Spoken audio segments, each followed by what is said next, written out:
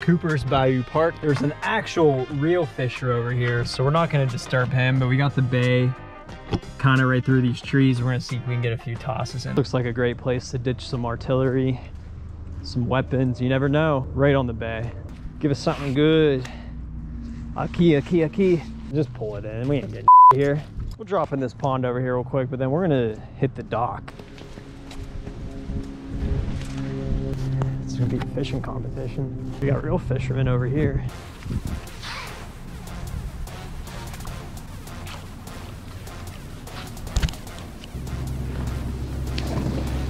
Oh, alligator.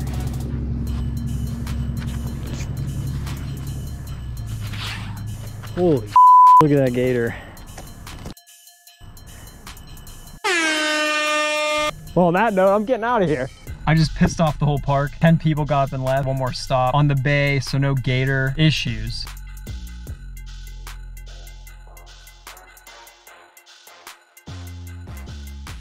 Here we are, ladies and gents. Our finale magnet fishing for the day. Courtney Campbell. These birds are ruthless. They just want some McDonald's. All right, let's get it. Look at that. Let's go. It is a choppy day on Tampa Bay. Not liking our chances out here. Ooh, fishing hook. Very nice.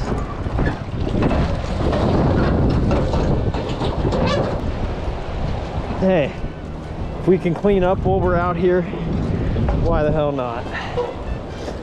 Big fishing line. There we go. And hook. Boom. Episode 2 in the books.